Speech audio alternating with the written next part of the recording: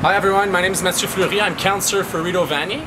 We're currently in the Byward Market on the corner of Dalhousie and Gig Street at the Montmartre development, where there's about 22 units, 3 storefronts. It's a great infill. We've heard very positive comments from the residents.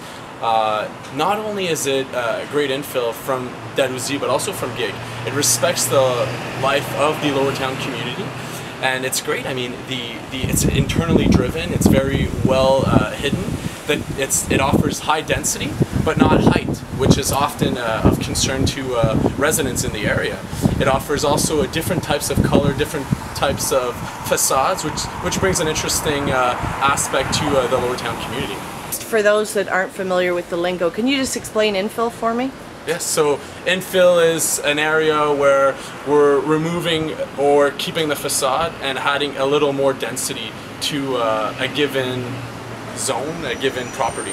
So you're putting new buildings in existing areas? That's right. Right? That's right. Okay. It's redeveloping an area or a given property to add some density. And in this area where there's a lot of compact structures, one right beside each other, they're having to use those buildings in ingenious ways. Definitely, right? Keeping with modern trends of condos and square footage and offering that downtown experience as well.